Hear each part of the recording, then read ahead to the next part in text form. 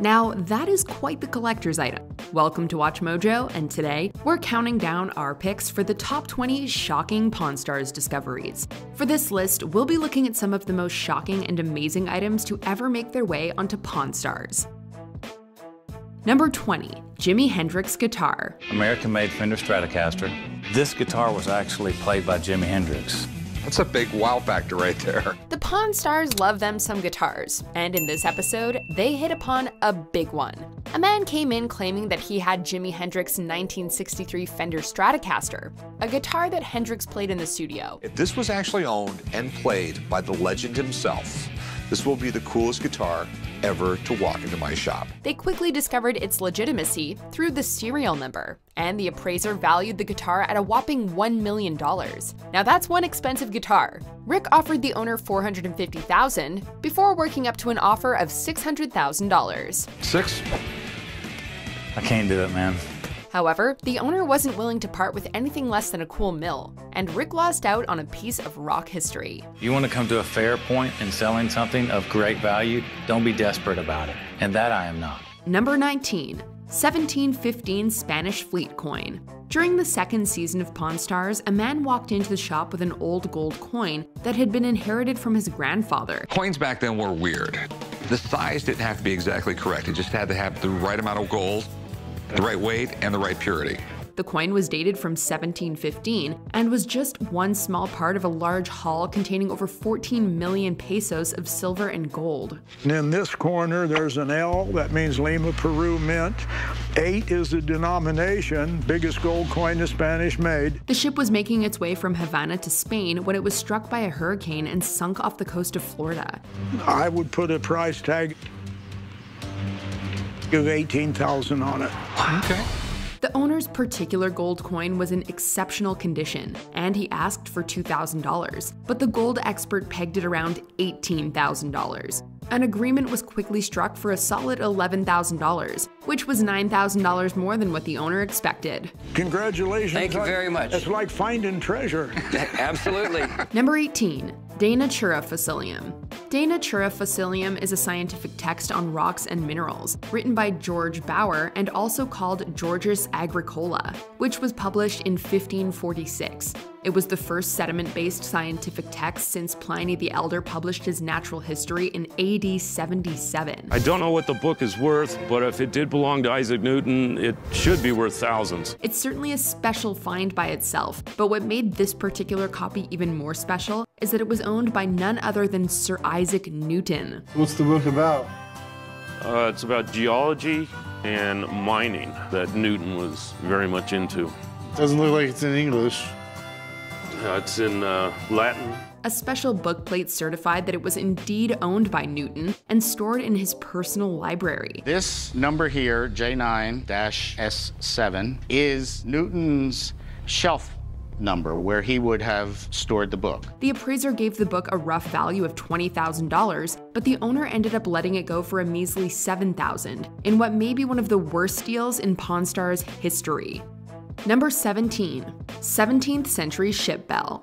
Rick is a sucker for shipwreck items, so when a woman brought in an antique ship bell belonging to the Dutch East India Company, he was in pawn shop heaven. This is my 1602 shipwreck Dutch East India Company bell. Despite Rick's enthusiasm, the old man had doubts regarding its validity, as he thought the bell was in too good shape. I don't think this thing was in salt water for any period of time to mount to anything. He believed that a genuine bell that had been in salt water for an extended period of time would be far more degraded.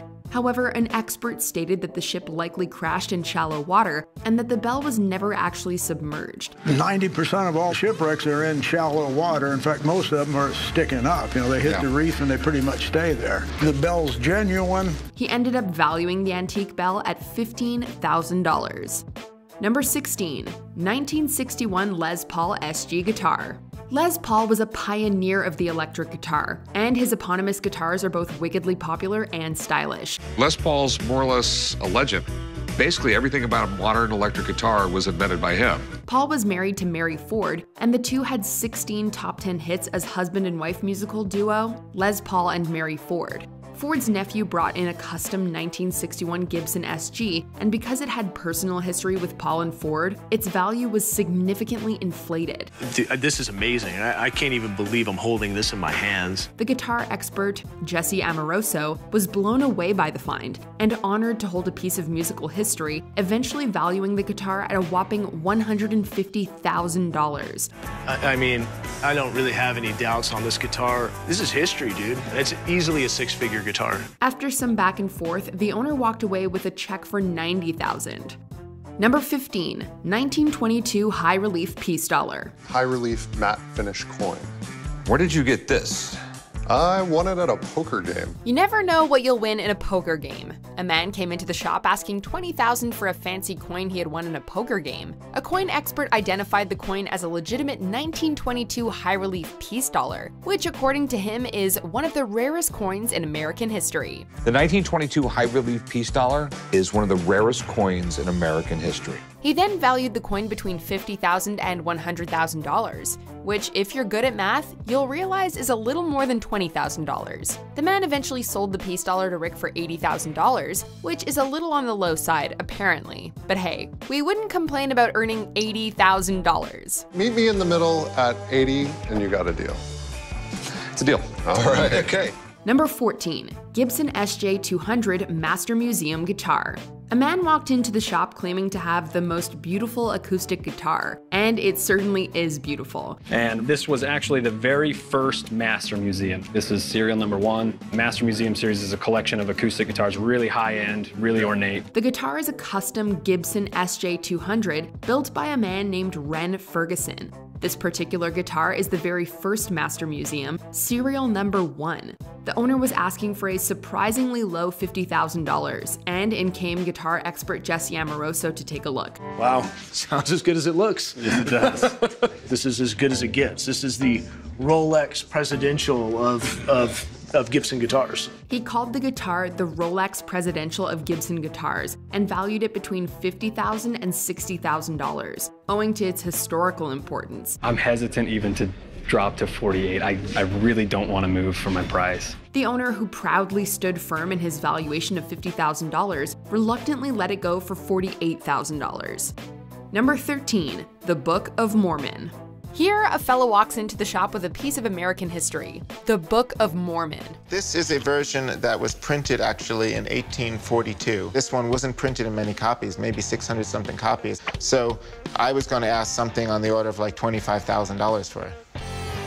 Damn. The book was first published by a Joseph Smith in 1830, and Adam's 5th edition copy was printed in 1842. According to the customer, it was also the last edition published in Joseph Smith's lifetime, as he died in June of 1844. The Book of Mormon is not just a book of theology, it's really a book that talks about the American experience. This is the 5th edition, and this was the last one that was actually printed in Joseph Smith's lifetime. As Rick said, it's not just an important religious manuscript, but one of the most valuable pieces of American literature. The appraiser, Rebecca Romney of Bowman Rare Books, valued the book at $40,000, making it the most valuable book that had ever been appraised by Rebecca. I would appraise this book actually at about $40,000. Oh. Adam walked away with $24,000, only $1,000 less than what he was originally asking. You gave me an extra $1,000 last time. This time I'll give it to you, so we'll do it that way. It's a deal.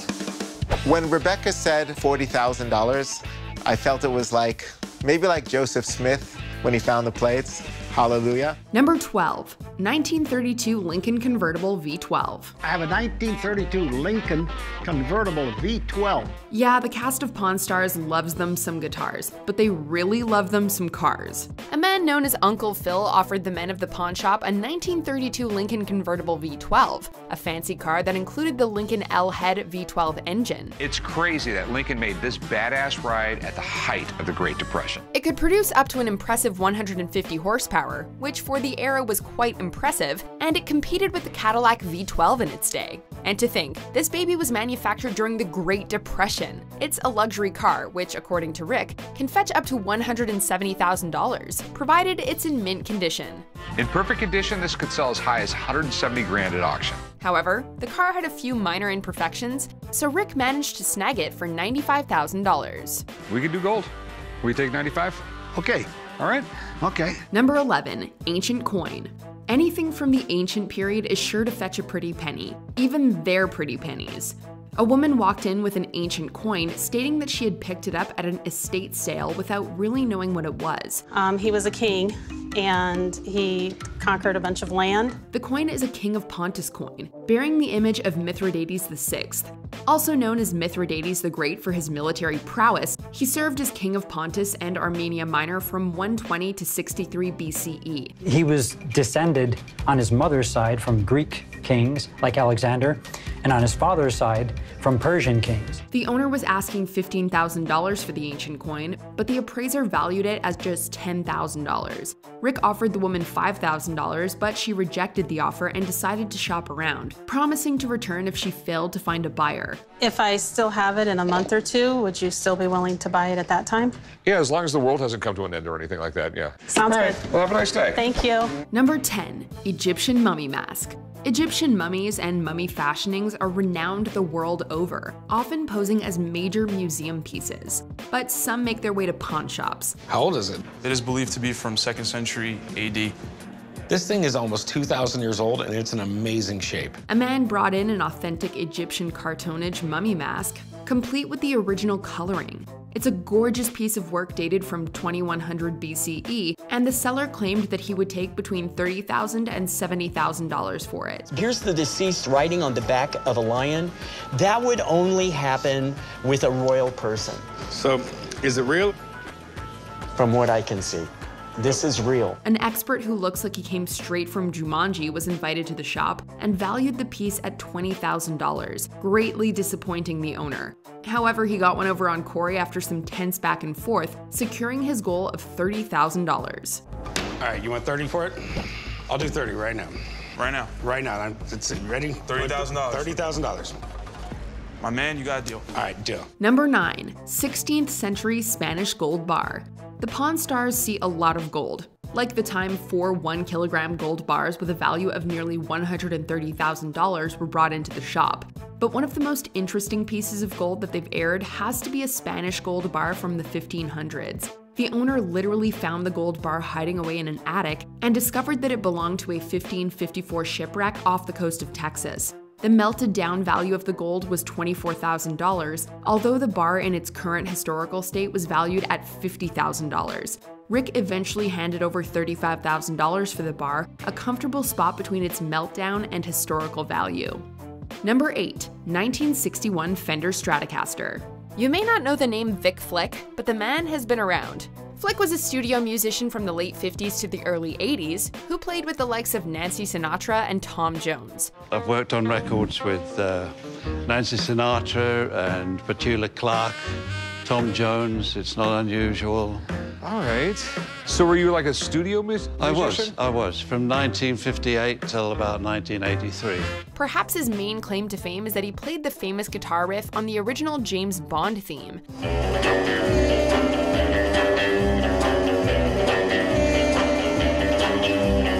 So yeah, you know his work. In this episode, he was selling his 1961 Fender Stratocaster, which was valued at $70,000. According to the appraiser, that specific guitar can be heard on a lot of popular songs from the 60s and 70s, perhaps more than we even think.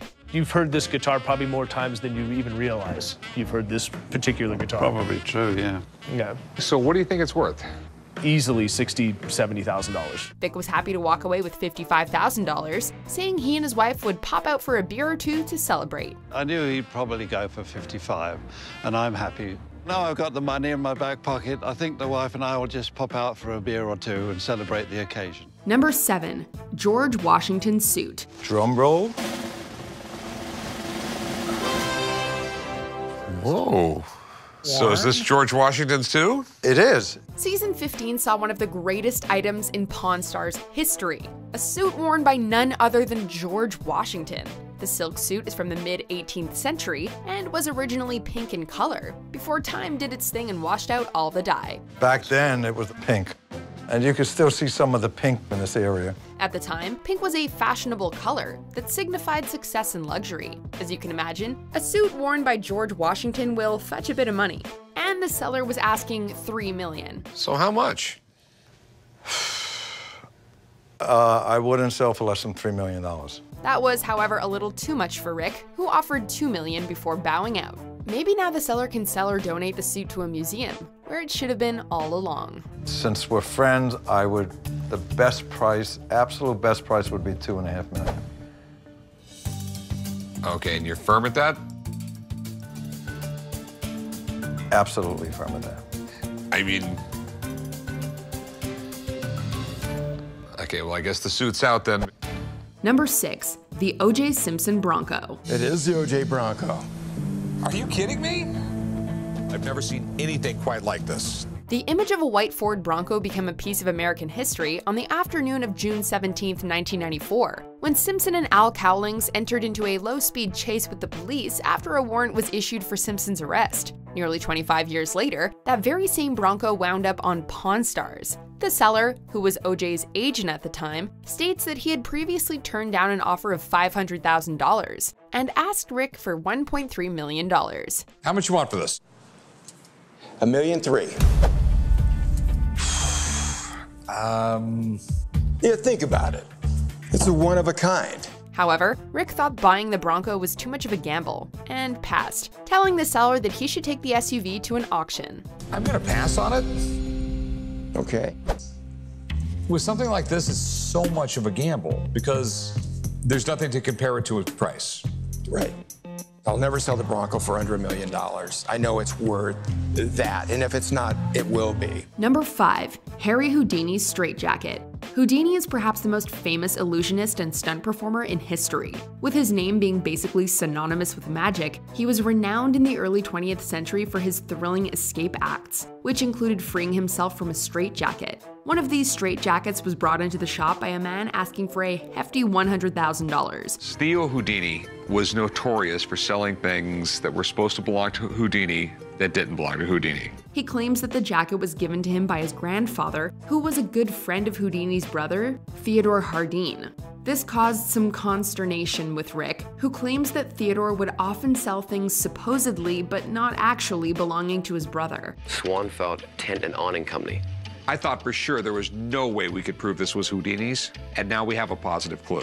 It proved to be the real deal and was valued at roughly $40,000, but the owner walked away after Rick offered $25,000. You know, I think I'll keep it. Okay. I'm always here, man.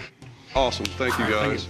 Forget the numbers. The most exciting thing is to actually have the expert come in and find an actual photograph of Harry Houdini wearing my jacket. Absolutely blew me away, blew me away. Number 4, D.B. Cooper Bill.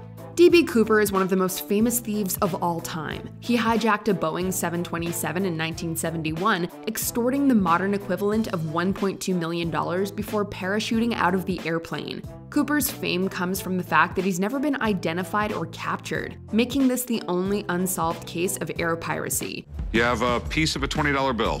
It is a piece of a $20 bill from the D.B. Cooper hijacking. However, various ransom bills have been found and collected, and a small piece of one eventually made its way onto Pawn Stars.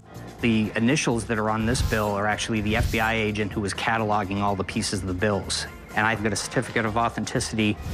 The owner was looking to flip $20 into $2,000, but ended up getting $1,600 instead. Less than what he wanted and far less than what Cooper potentially walked away with back in 1971. Number 3, JFK's humidor. I have John F. Kennedy's cigar box he used in the White House. JFK was a bit of a cigar aficionado, among other things, and Rick was lucky enough to come face to face with his personal cigar box. Included in the package was the humidor itself, as well as 8 individually wrapped cigars. The box contains 11 hand-rolled cigars wrapped in clear plastic. What do we got there? 8. There's a few missing. So someone smoked 3 of the cigars? Not me. That's how I got it. According to the official document written by JFK's secretary, the humidor was given to the president as a birthday present on May 29th, 1962, just 18 months before he was assassinated. This is one of those once-in-a-lifetime items. If I let this thing walk out the door, I'm never going to see another one like it. The seller was asking for a relatively meager $95,000, but walked away with just $60,000. How much are you asking? Well, as you know, the other comparable one went for $500,000 or so. I need some quick cash, or else I would just put that in an auction and get 150, 200 grand, whatever it's gonna go for. I'll give it to you for $95,000. We're not experts or anything, but that seems like a really small amount for such a personal piece of history. I took 60. It's fine because if I would have put it in an auction, I would have had to wait about 6 months. We need money now to get this new facility, so I'm good. Number 2, the Beatles' original contract. I actually got one of the most important documents in rock and roll history.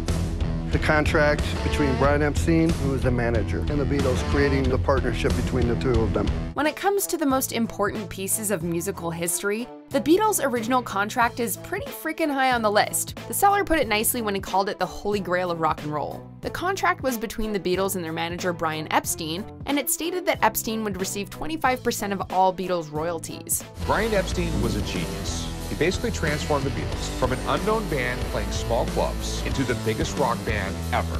When he died, he couldn't be replaced, and it played a large role in the Beatles breaking up. Epstein served as a major influence on the Beatles' image and popularity, and was even referred to as the 5th Beatle before he died of an accidental sleeping pill overdose in 1967. Despite the Seller asking for $1 million, it was professionally valued at $500,000. There's no question that this is genuine. I'd put the value of this piece right at around $500,000. Rick pounced and offered just $350,000, and the Seller was forced to walk away. I would go $350,000. That's cash right now.